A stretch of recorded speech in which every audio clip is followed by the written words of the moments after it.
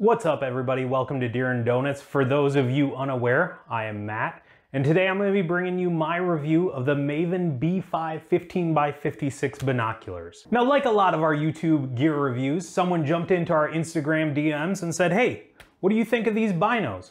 So we dole out the $1,600 so that you don't have to, and we're going to let you know exactly what we think of them in this review. Now, speaking of subscribers, we're at about 450, all right? At 500, we're gonna do another giveaway. So if you're new to this channel, jump on down, hit the subscribe button. We do a ton of cool gear reviews, and hopefully it'll be stuff that'll help you get a little bit better set up for hunting. Now let's dive into the actual review and talk about these Maven binos. Now, if you haven't heard of Maven, you're probably not alone. They're a fairly new company. They started in 2013, and they're following what a lot of outdoor companies are going to, and that's that direct-to-consumer model. Now, what does that mean to you? Well, supposedly it's going to mean a higher quality optic for a lower price because they're cutting out the middleman. That's something you're going to have to decide if you're liking or not. It's the same model that a bigger brand like Kuiu has gone to, and they're being fairly successful with it. Now, Maven does a lot of cool things. They have a really good warranty. It's basically the same as Vortex. And if you've ever heard of Vortex, obviously you know they have a great warranty. Basically, if they break for any reason, whether it's your fault, whether it's your buddy's fault, whether it's their fault, they're gonna fix it. No questions asked.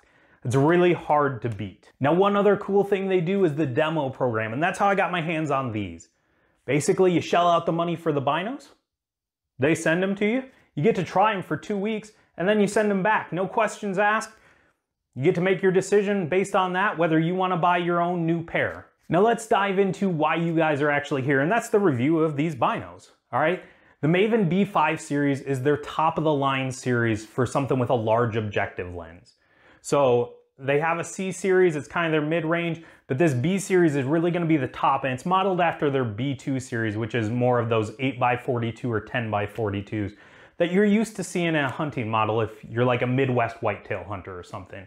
These are gonna be more for your out west glassing.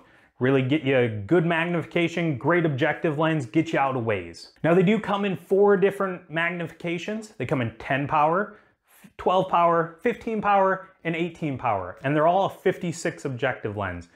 A 10x56 is probably gonna be crazy bright at low light. I can't even imagine what it looks like. Obviously, I don't have them, but it would probably be really impressive if that's something you're really interested in. Now, they start at $1,450 and they bump up $50 each time you jump up a magnification range. Now, for those of you mathematicians, that means these are $1,550 new. Now, that's a substantial price tag, but they're trying to match up with a lot of the high-end optics. So if you're looking at like a Vortex Razor UHD, which is what I typically use, or a Swarovski SLC, those new are probably gonna run you in $2,500 range if you buy them straight from the company. Now, sometimes you're gonna be able to find those a little bit cheaper on Optics Planet or Euro Optic or something like that. But straight from the company, this is a huge saving that's gonna let you really get out there, get some more tags. And that's what we're all about, tags over gear here. Now, again, these are for out west, so ounces matter, all right? These are 45 ounces, roughly the same size as my Vortex Razor UHDs in the 18x56, but they're about 3 ounces heavier, okay? The Razors and the SLCs, which are what I have used in the past, both run about 42 ounces. Now, obviously 3 ounces isn't gonna make a massive difference, but at the end of the day, ounces equal pounds, pounds equal pain. It's a common saying, and you really wanna watch so it doesn't add up. So let's talk about what I actually think of these binos now that we've talked about the numbers. Let's start with what is obviously king when it comes to bino, and that's the glass quality. These are incredible, all right? They have fluorite glass. I don't know what that means scientifically, whether it's UHD, HD, ED, what it is, but what I can tell you is scientifically it comes out to really good glass. These are crystal clear, nice and bright, and I will tell you they really destroy my Vortex Razors in edge-to-edge clarity. I'm not gonna say they are quite to the level of a Swarovski SLC, but I don't know that anything is, and that's why you're paying almost $1,000 extra for that. So if you're looking for something that's gonna save you a little bit of money, but still be really good quality glass, I really gotta steer you towards these. Now let's talk about beyond just the glass, the body quality. and they are really well made. They feel really sturdy. You would expect that from this price tag. But the body does have all the things that I don't like about these binos. The glass quality is what really sells me on them, but some of these other things really are a detriment to it. And the first thing is these eyepieces. The clicks are a little mushy. They don't really seem to lock in great. Again, I'm coming from my Vortex Razors, and those seem to have a lot better quality clicks in that eyepiece. The next thing I don't like is this large adjustment wheel. All right, it seems to be really touchy and even a little bit loose. Again, this is a demo one. I don't know if that's why, but I found myself really struggling over the last 2 weeks to get it perfect. I would seem to get it just about perfect, and if you even bump it, it seems to roll right off of it. I like that the razors seem to get there. They're a little bit stiffer, but it really lets you fine tune it. And I don't like how loose this is. You can see that's not even putting a lot of effort into it.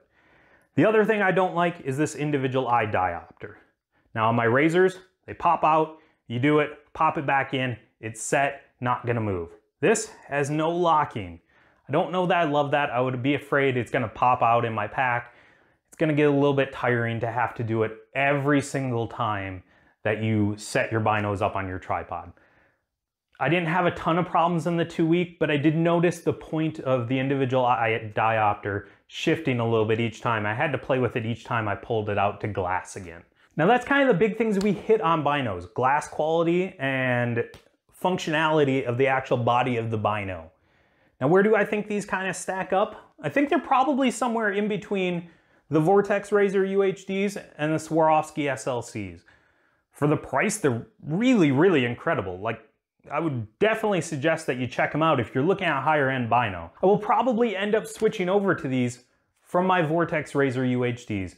I want to put them side to side. My razors are getting repaired right now, but these are really, really impressive. I like that the 15x56 gets you a little bit larger field of view. You're not quite as up close and personal.